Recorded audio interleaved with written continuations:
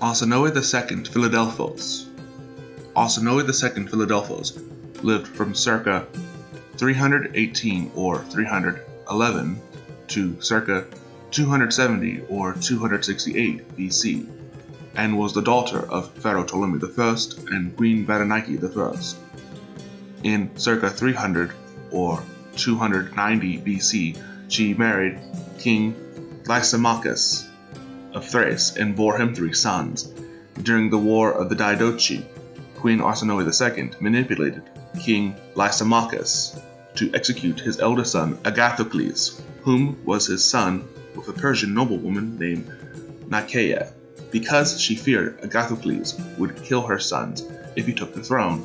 In circa 285 BC, Agathocles was put on trial, found guilty of plotting against his father, and executed.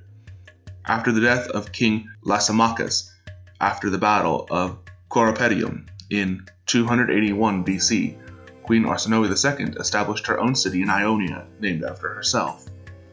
When a Seleucid army entered the city, she was able to escape by dressing up one of her attendants in her royal robes.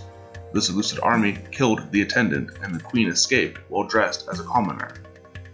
The queen's half-brother, Ptolemy Ceraunus, killed King Seleucus I Nicator and proclaimed himself king of Thrace and Macedon. To legitimize his rule and to avoid conflict, Ptolemy Ceraunus married Arsinoe II.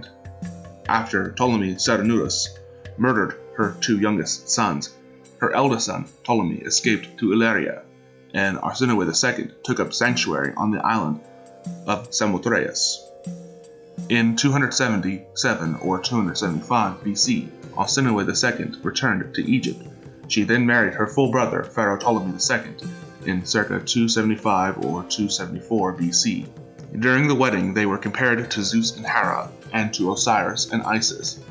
She ruled Egypt alongside her husband as pharaoh, unlike many Ptolemaic queens. She assisted Ptolemy II during the First Assyrian War, which lasted from 274 to 271 BC and played a major role in foreign policies between the Ptolemaic and Seleucid kingdoms.